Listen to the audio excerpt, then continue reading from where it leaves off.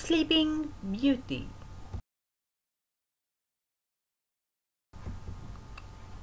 Long ago there lived a king and queen who said every day, "If only we had a child." But for a long time they had none. One day, as the king was bathing in a spring and dreaming of a child, a frog crept out of the water and said to her, "Your wish shall be fulfilled. Before a year has passed, you shall bring a daughter into the world." And since frogs are such magical creatures, it was no surprise that before a year had passed, the king had a baby girl. The child was so beautiful and sweet that the king could not contain himself for joy. He prepared a great feast and invited all his friends, family, and neighbors. He invited the fairies too, in order that they might be kind and good to the child. There were 13 of them in his kingdom, but as the king only had 12 golden plates for them to eat from, one of the fairies had to be left out. None of the guests was saddened by this, as the 13th fairy was known to be cruel and spiteful.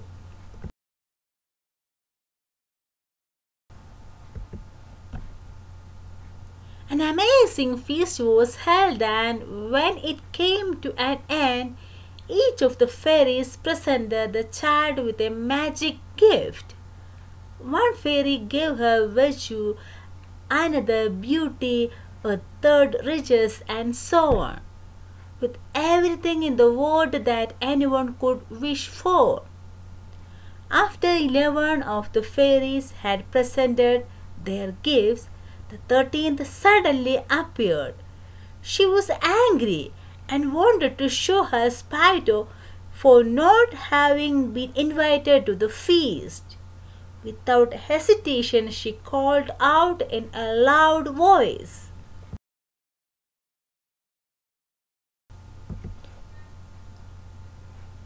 "When she is 15 years old, the princess shall prick herself with a spindle and shall fall down dead."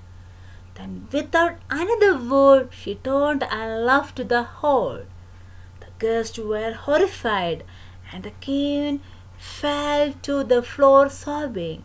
But the 12th fairy, whose wish was still not spoken, quietly stepped forward.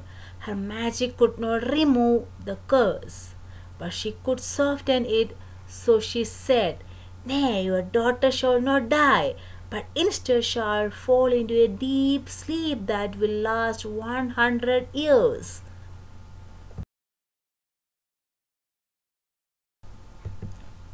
Over the years, the promises of the fairies came true. One by one, the princess grew to be beautiful, modest, kind, and clever. Everyone who saw her could not help but love her. The king and queen were determined to prevent the curse placed on the princess by the spiteful fairy, and sent out a command that all the spindles in the whole kingdom should be destroyed. No one in the kingdom was allowed to tell the princess of the curse that had been placed upon her, for they did not want her to worry or be sad.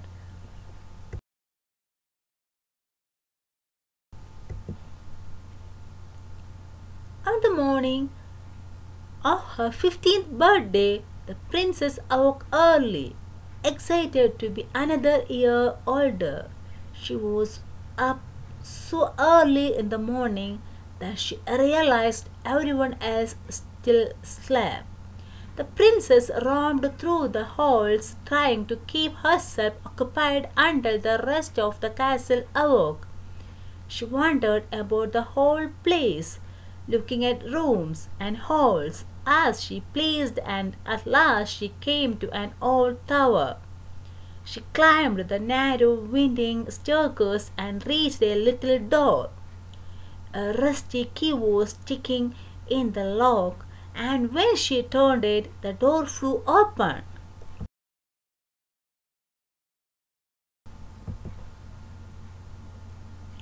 In a little room sat an old woman with a spindle, busily spinning her flax. The old woman was so deaf that she had never heard the king's command that all spindles should be destroyed. "Good morning, Granny," said the princess. "What are you doing?" "I'm spinning," said the old woman. "What is the thing that whirls around so merrily?" asked the princess, and she took the spindle and tried to spin.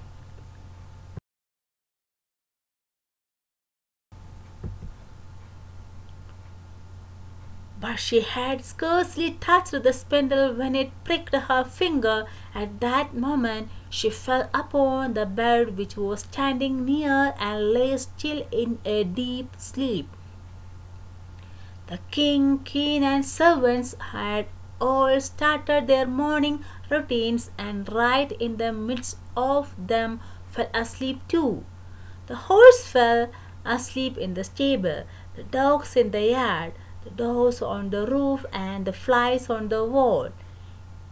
Even the fire in the hearth grew still and went to sleep. The kitchen maid, who sat with a chicken before her, ready to pluck its feathers, fell asleep. The cook was in the midst of scolding the kitchen boy for a mess he had made, but they both fell fast asleep. The wind died down, and on the trees in front of the castle not a leaf stirred.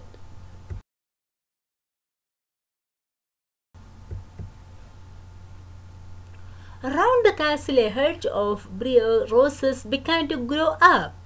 Every year it grew higher until at last nothing could be seen of the sleeping castle. There was a legend in the land about the lovely Sleeping Beauty, as the king's daughter was called, and from time to time princes came and tried to force their way through the hedge and into the castle. But they found it impossible, for the thorns, as though they were alive, grabbed at them and would not let them through.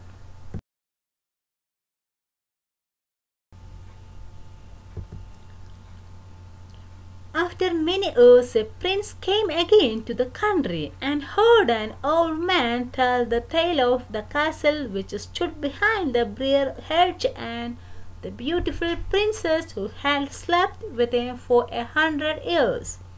He heard also that many princes had tried to make it through the briar hedge, but none had succeeded, and many had been caught in it and died. The young prince said, "I am not afraid. I must go and see this Sleeping Beauty."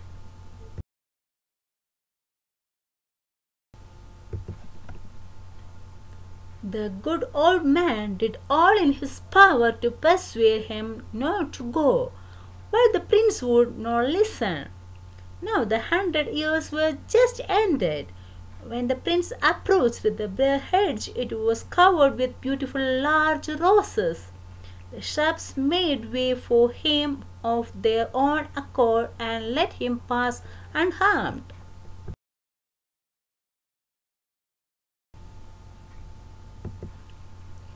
In the courtyard the prince saw the horses and dogs lying asleep. On the roof sat the sleeping doves, and with their heads tucked under their wings. When he went into the house, the flies were asleep on the walls, and the servants asleep in the halls. Near the throne lay the king and queen, sleeping peacefully beside each other. In the kitchen, the cook, the kitchen boy, and the kitchen maid all slept with their heads resting on the table.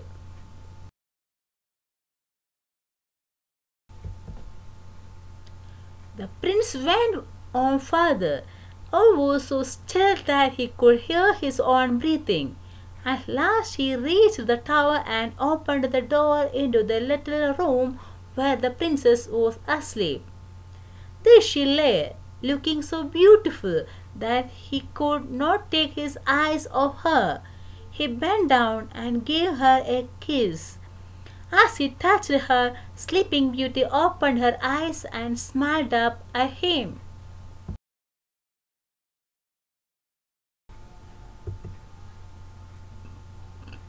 Throughout the castle, everyone and everything woke up and looked at each other with astonished eyes.